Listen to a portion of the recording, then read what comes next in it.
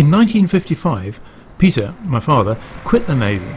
At the time he had a plum job as a frigate captain, and his friends were advising him to stay on to get his pension.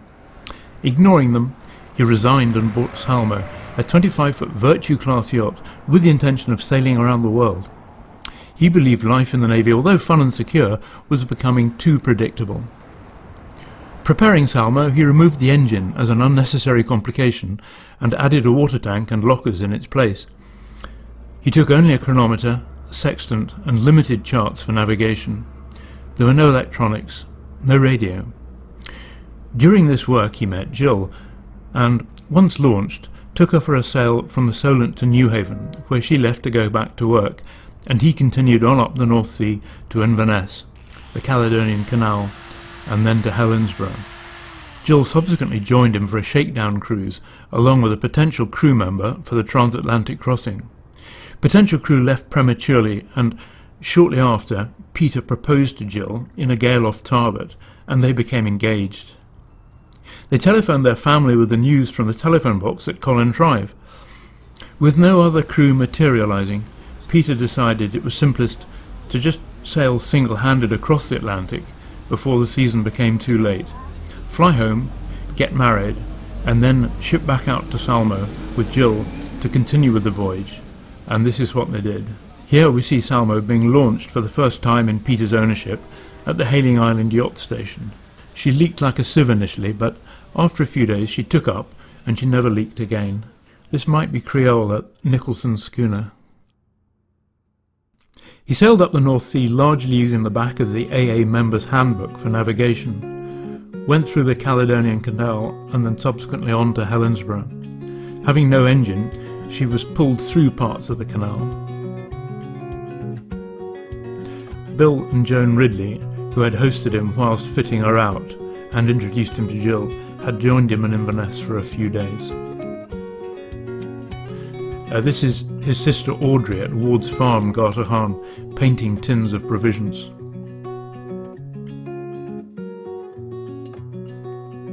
And Jock, his brother, helping him to load stores at Helensburgh.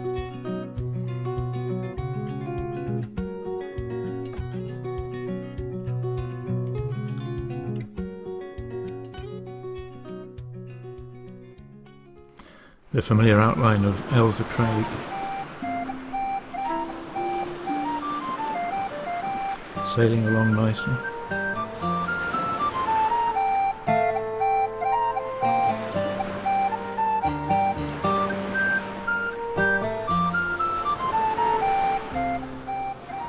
Climbing the mast at sea with a big cine camera in one hand. He steered a lot using tiller lines from the companionway. He had his own patent downwind sail, a flat-cut spinnaker flown from a spar lashed across the pulpit. A passing ship which wouldn't come close enough for him to throw mail to.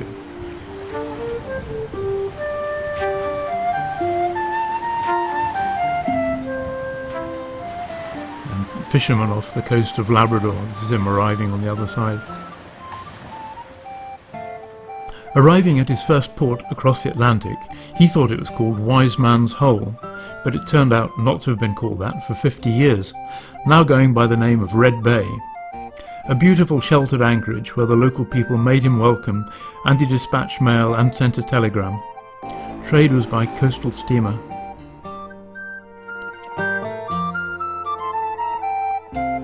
Washing and salting cod. Next he went to Rimouski and became a bit of a news story, managing to sell some interviews to newspapers. He was befriended by several people who were very generous with their help. On the way up the St. Lawrence he went to a ball at Quebec with a family called Price, for which, luckily, he'd brought a dinner jacket, and then on to Montreal for the winter, where he left Salmo to fly home to get married. Now married, Peter and Jill returned by steamer and were loaned a holiday house at a ski resort at Saint-Sauveur by the Corostines, and spent the winter trying to raise money by writing or selling interviews. They also skied and worked on Salmo. Money was a constant worry in those days. You couldn't take money out of the country, so running costs had to be raised on the way. Jill managed to sell a weekly journal to Weekend magazine, which was their most regular source of income on their voyaging.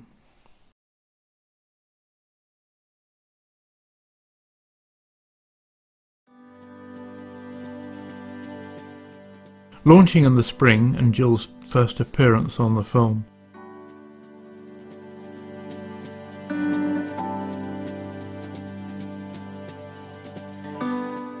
Sailing down the St. Lawrence back out towards the Atlantic, with various stops for stores and excursions. They had initially been intending to take Salma across to the Pacific overland, which was why Peter had sailed so far west up the St. Lawrence, but this proved impractical, so they just carried on under sail.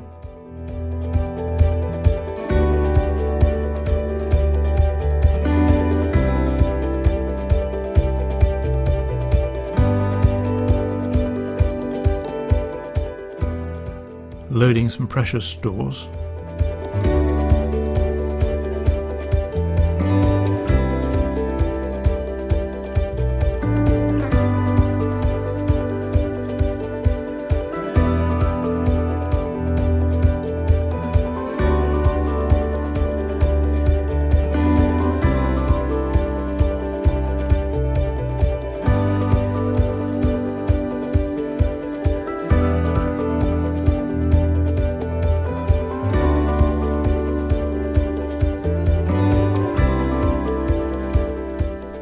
Canada in spring is cold, and this is a scene showing some of the layers that Jill would put on before going on watch. Her first experience of night solo watchkeeping had been upwind in a narrow channel on the river, with background lights obscuring navigation lights and ships, and it must have been completely nerve-wracking for her, but she did manage okay.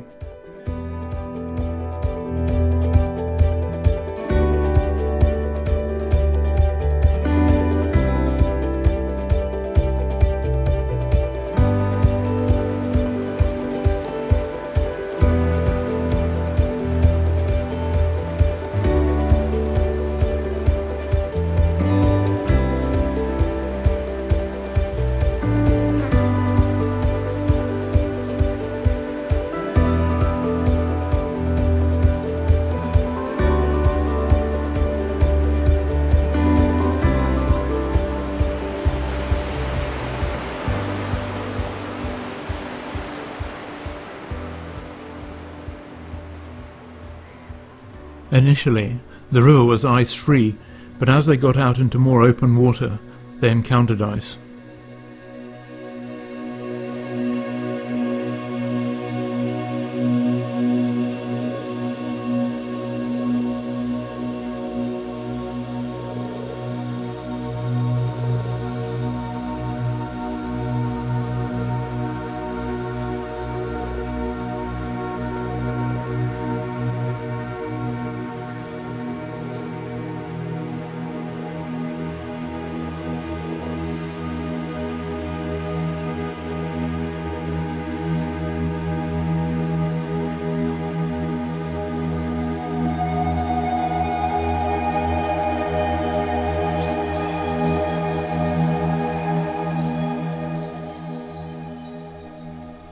I still have these nylon mugs.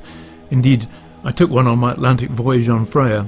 Very practical presents from Blondie Hasler to Peter. They're huge and stable.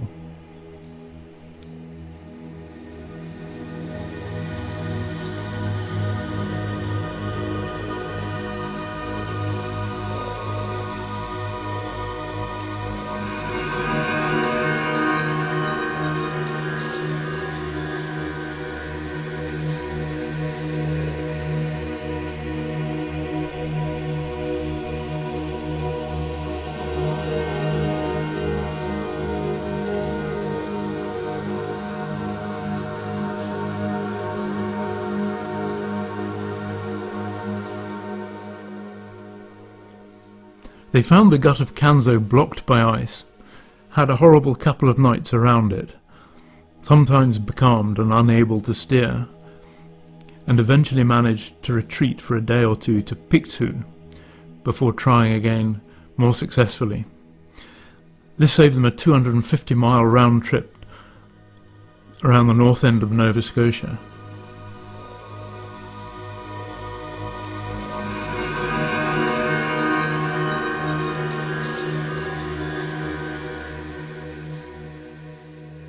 This is them docking at Pictou under sail. Remember, they had no engine, so every time they came alongside it was always under sail.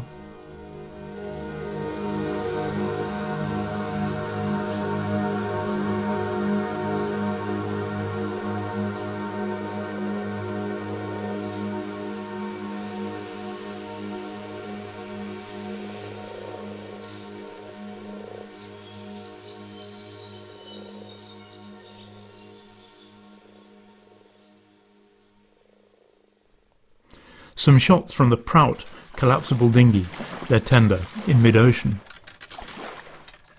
Peter bringing in some washing, only for the camera. He'd have considered that Jill's part of ship, I think.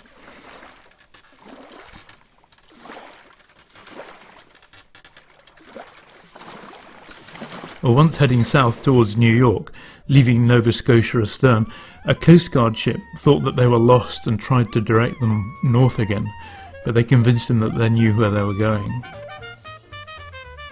Their approach to Newport through Nantucket Sound was tricky, with fog and no charts. They resorted to going close to buoys to try to identify them, but finding marks like number 7 pretty unhelpful.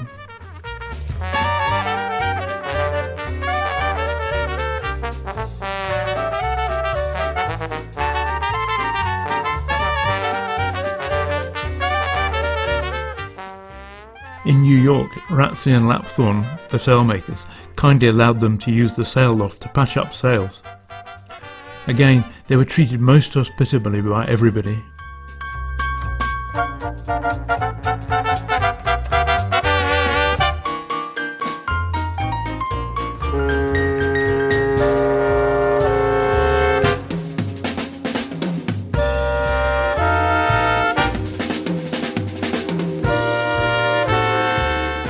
Sailing down the Hudson River, past Manhattan Island, and then departing from the US.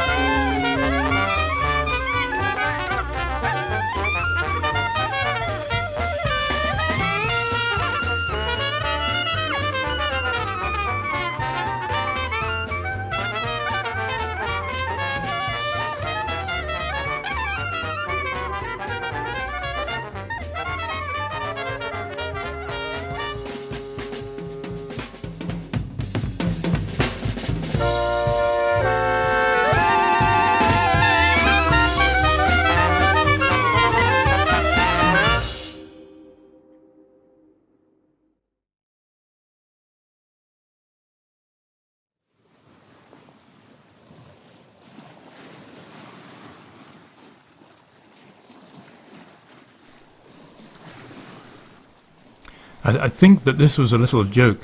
Peter was going to work with Jock, his brother, a farmer on return to Scotland, and was reading about various aspects of it.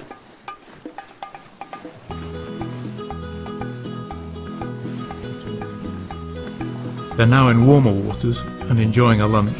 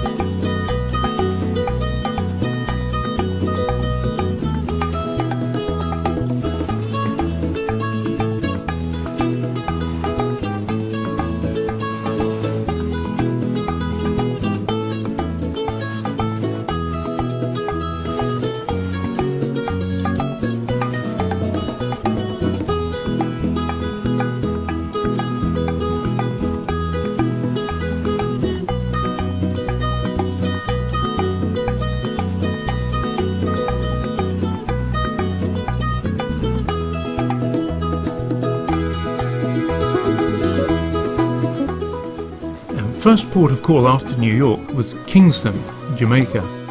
They loved it. Lots of friendly locals.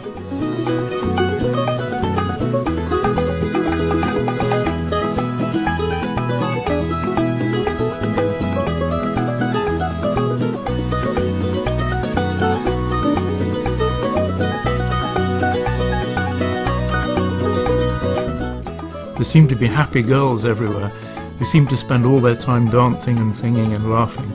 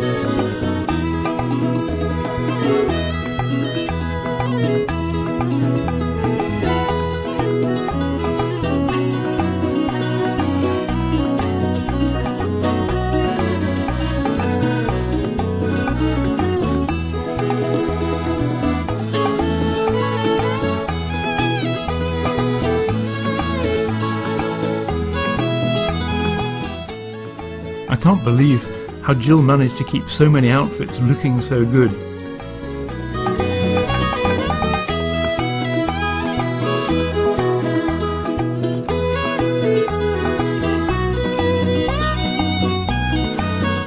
This is the Prout, a collapsible tender and occasional mid-ocean camera platform.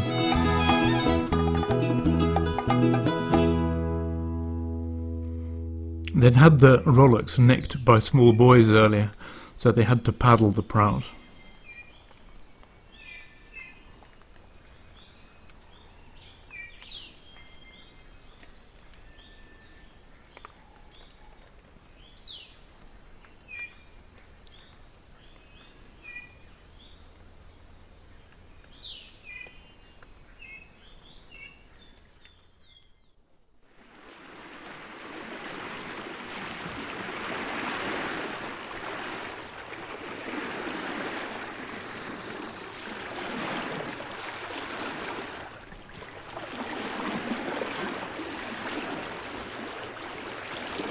They used to cool off swimming. Peter was at home in the water, having been a swimmer canoeist with the Navy during the war.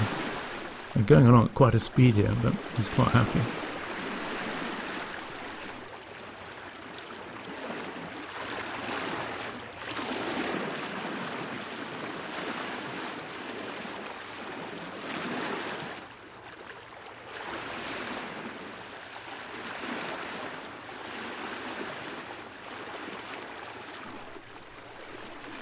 Apart from Jamaica, they only stopped at Inagua in the Caribbean before arriving at Port Antonio at the Panama Canal.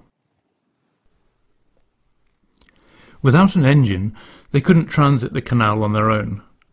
They were towed through by a family group, the Hathaways, who had become their friends and were cruising on Seafarer, a much bigger boat. In a yacht, the canal is quite alarming. It's obviously built for ships, and everything is huge, including the turbulence as the locks fill. They were lucky as they were on the outside. Seafarer risked any bashing that may have occurred. The railway engine is called a mule and is what pulls the ships from lock to lock.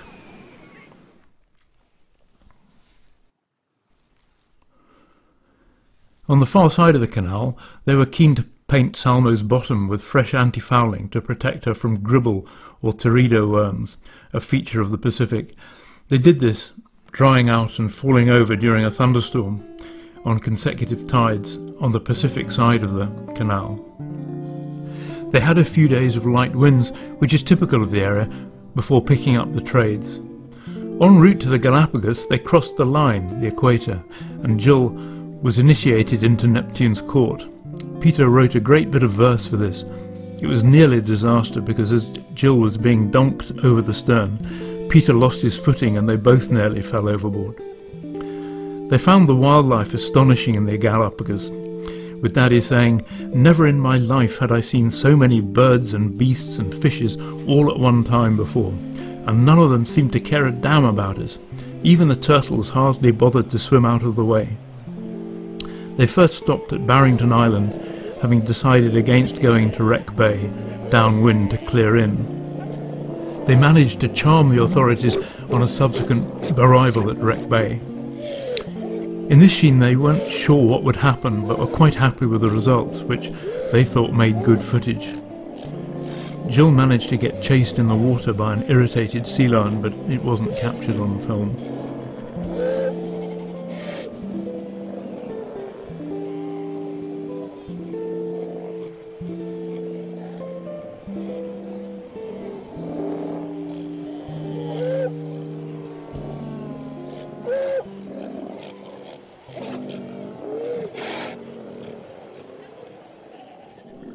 A flightless cormorant.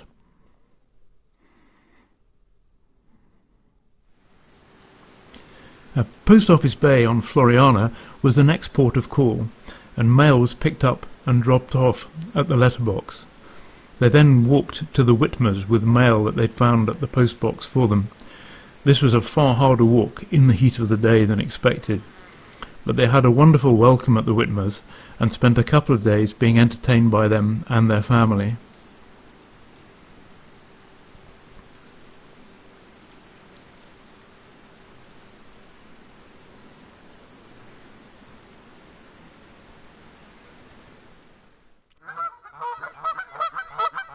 Blue-footed booby, relative of our gannets.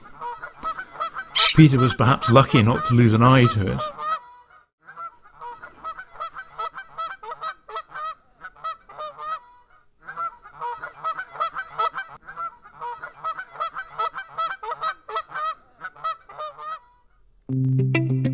Galapagos penguins.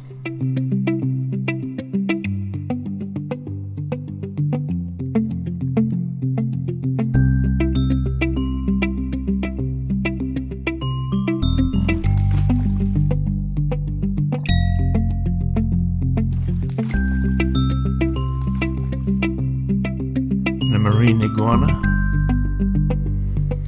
Without large-scale charts of any of the islands, they spent a long time studying pilot books before arriving anywhere, and Pitcairn, 2,500 miles away, was their next destination.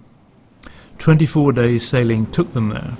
It is out of the way and consequently seldom visited, which made it much more attractive to them.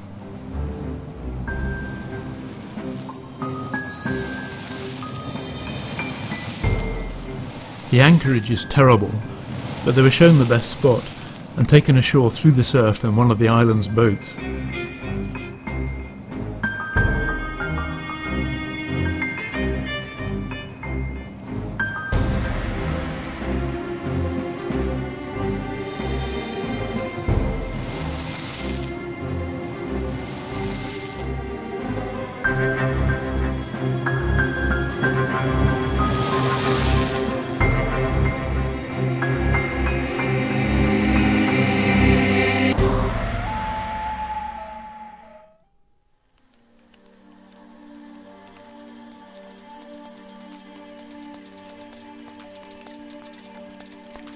The islanders made souvenirs for the passengers on the cruise liners.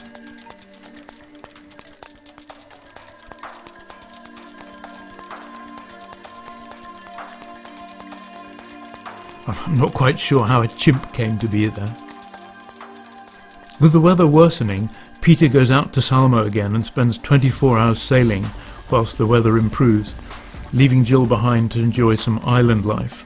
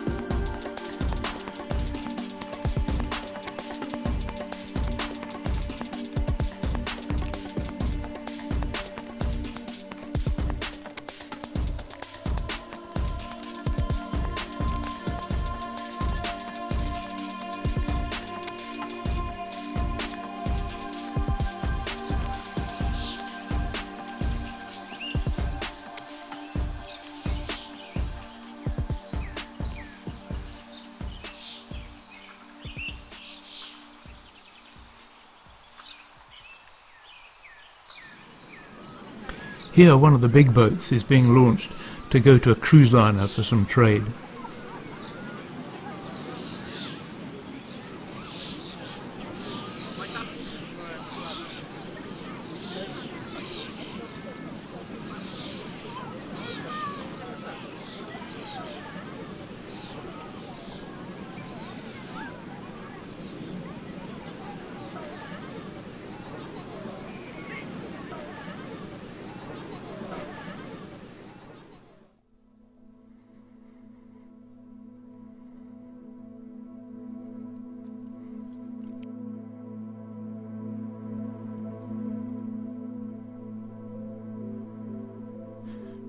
This scene is Jill bending on the staysail and then dowsing the Genoa and then hoisting the staysail as the wind increases.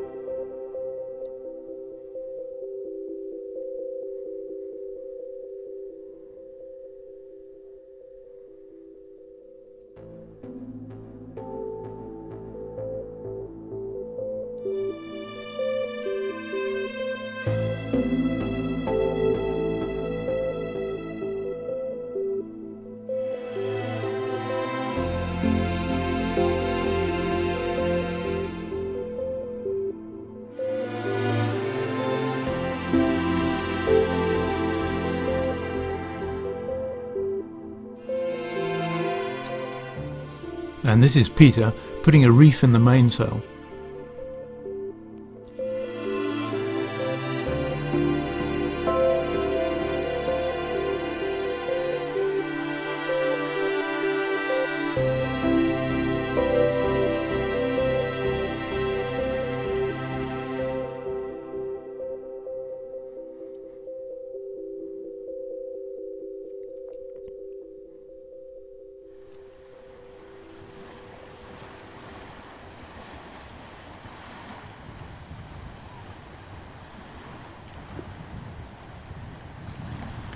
They had some pretty strong winds here and are now seen with a trysail and storm jib, and Jill steering from the companionway. From Pitcairn they were heading to Mangareva, but having arrived they weren't permitted entry there and were only allowed to top up with water and a couple of coconuts, which they found profoundly disappointing. The officials wanted them to go to Tahiti to clear in, 800 miles away. From Mangareva they went to Rapa, a beautiful mountainous volcanic island where they had a good welcome with several locals coming aboard for hours and enjoying a couple of their cigarettes from them before being ushered off by the chief.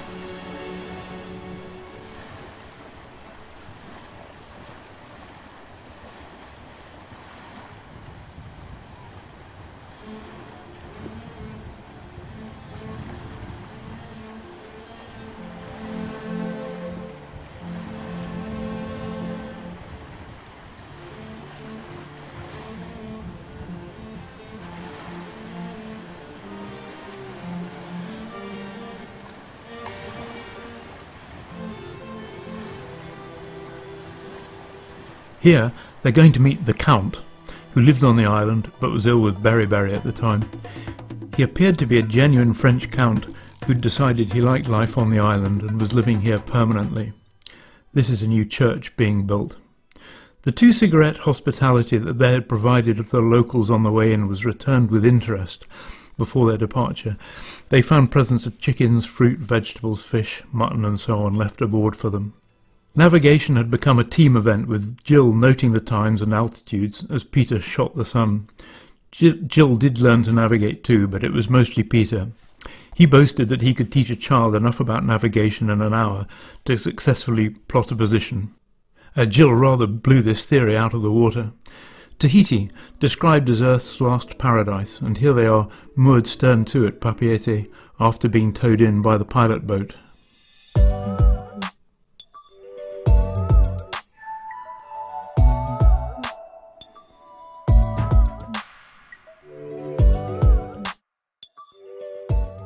Rats on the quay, some of whom came aboard and frightened some stewardesses from a cruise ship that they were being entertained in the hopes of a reciprocal visit to the ship.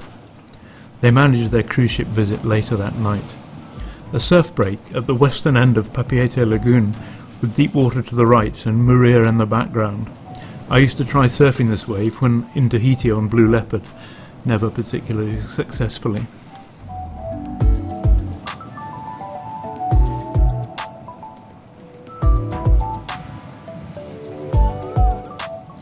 A few more shots of Salmo from the Prout.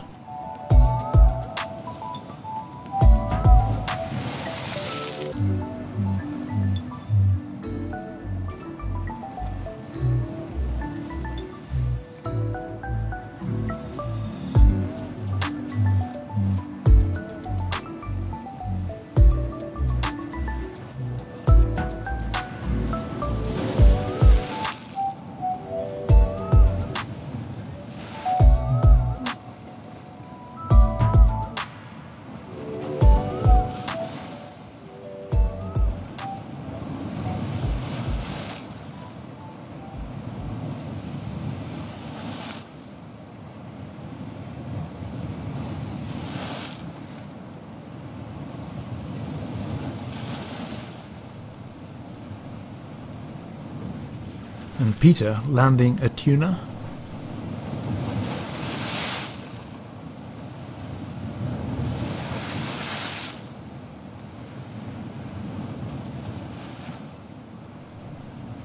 And Jill going ashore.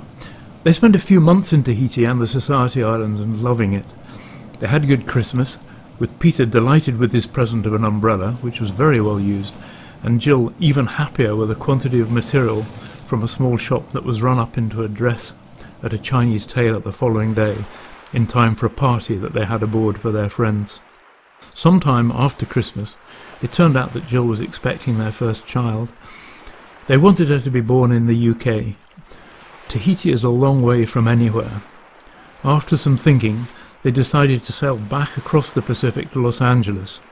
This is not only a long way, nearly 4,000 miles, but against the winds and currents, and across the equator and the doldrums. I suspect that the challenge of it appealed to them too.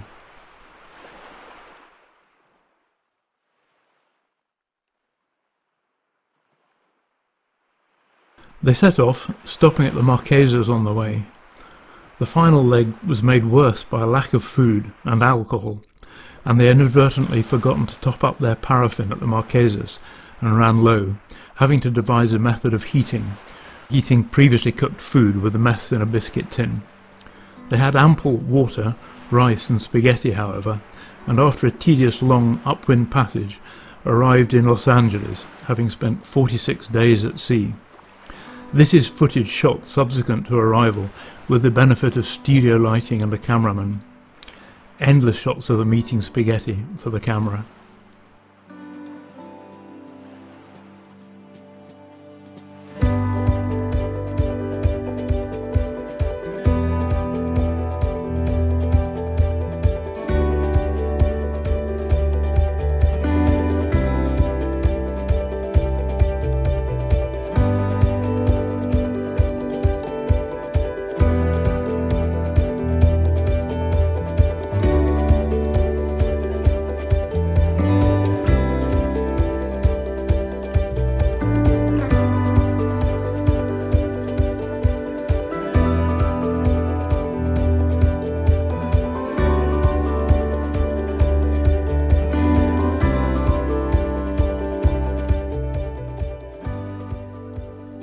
It was a weekend as they arrived in Los Angeles, and without charts they weren't sure where to go.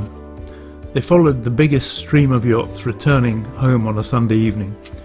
They were directed to the immigration pier, where they were met by the port health doctor.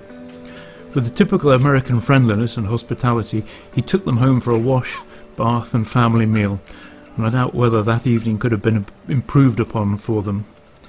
The arrival formalities were completed the following morning. This is them berthing under sail in Los Angeles with the Hathaways from Seafarer, who towed them through the Panama Canal, on hand to meet them.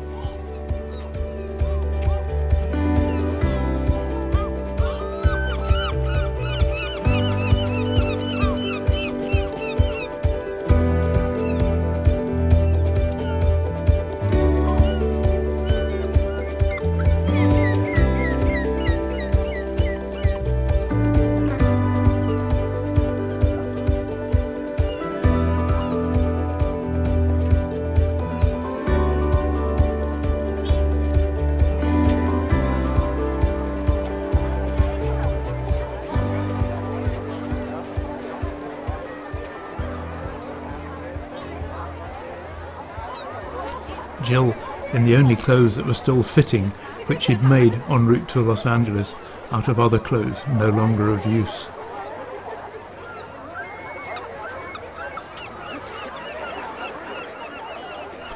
They managed to sell their film to Jack Douglas for his series Bold Journey, and this netted them $1,200.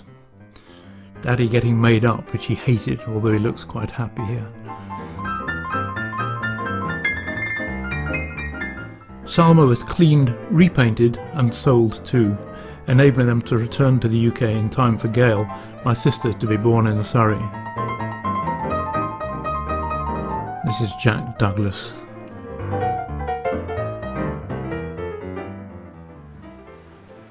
Salma is still in California. This is her in August 2021.